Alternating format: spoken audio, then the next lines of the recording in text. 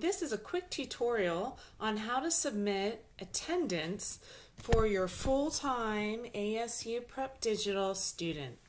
So as a parent, you're going to come to learn.asuprepdigital.org and you're going to log in.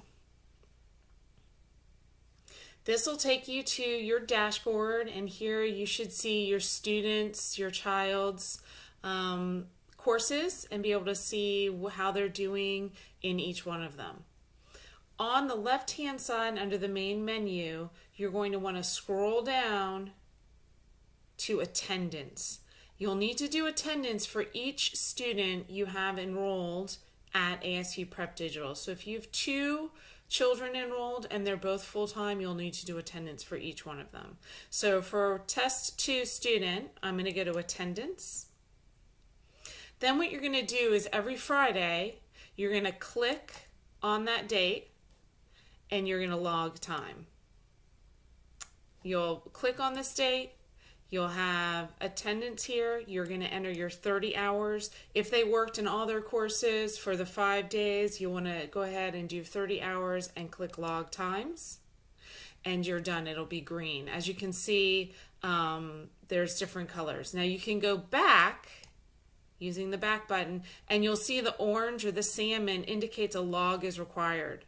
So on the 18th, I did not log time for my child, so I'm going to click on the 18th. I know that they went to school that whole week, so 30 hours, and I'm going to log that time.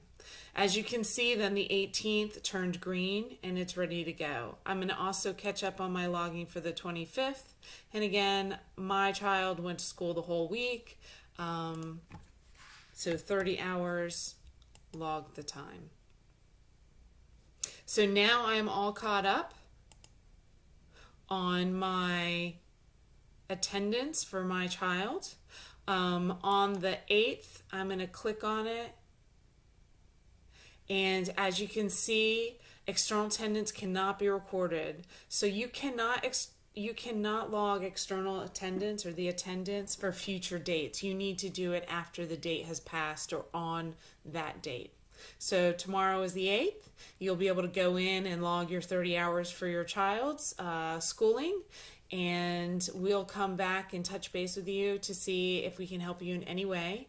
Be sure to reach out to us if you've got questions, and we are here to support and help you. Thanks so much, and have a wonderful day.